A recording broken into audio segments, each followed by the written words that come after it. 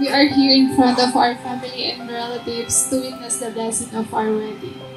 It's been 2 years and a half since we got married. 2 years na puno ng pagmamahal ng Max.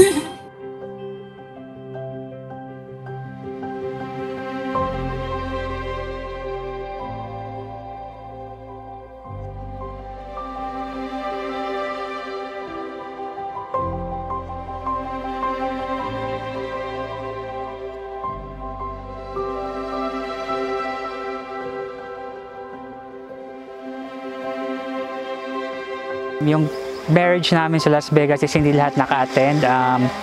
So, ayun, we're so excited for today. Mula yung parents ko sa actual wedding namin eh. So, finally, nandito sila to witness our renewals.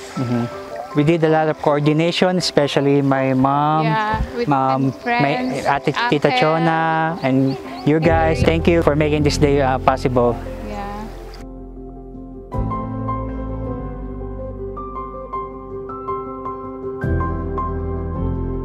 Kinakabahan, na excited.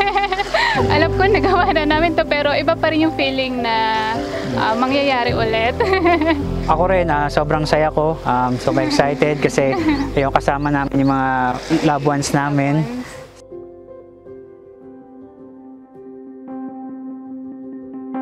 Behold all the pieces of fortress that once stood.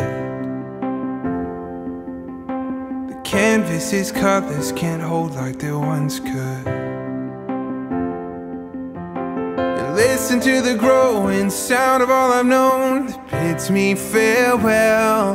I saw the new horizon deep within your eyes as the autumn leaves fell. And I'm in love.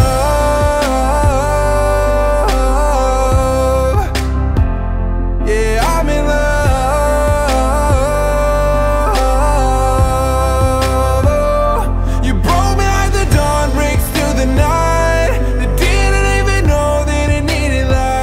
Ninyo si Lord, because without God we are nothing, but with God nothing is impossible. Sa Matthew 6:33, according to the Bible, seek ye first the kingdom of God and His righteousness, and all these things shall be added unto you.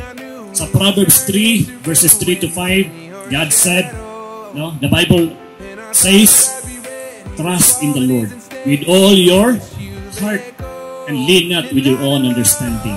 In all your ways, acknowledge Him, and He shall direct your path. Path to success, peace, and prosperity. Iba talaga ang buhay as a couple pag nandyan si Lord. God must be in the center, in the foundation.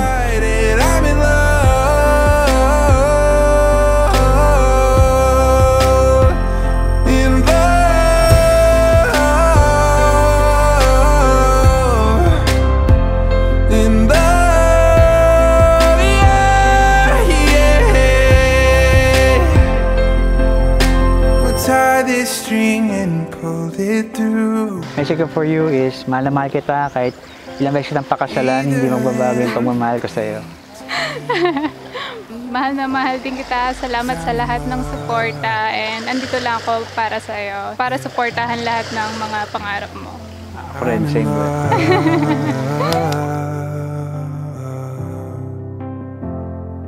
I'm in